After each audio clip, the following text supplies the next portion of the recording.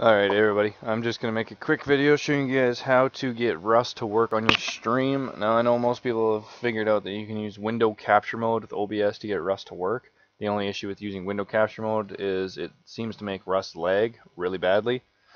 All you got to do is, I'll delete this real quick, when you get Rust in, Game Capture, Rust, then there's a button right here. Sorry, click that. Anti-cheat compatibility hooking. You use that. You use that for any games, almost any games that Steam runs, because Steam and most games that use Steam now have use Valve or some sort of other anti-hack, anti-cheat software. So by clicking that button, OBS is just telling that game that you're not hacking. It's showing the anti-cheat program that it's not a hack, it's not a third-party program used for cheating. Anyway, you click that, you hit OK, and you can see now Rust has popped up. It won't be a black screen now. I'm going to move this up now.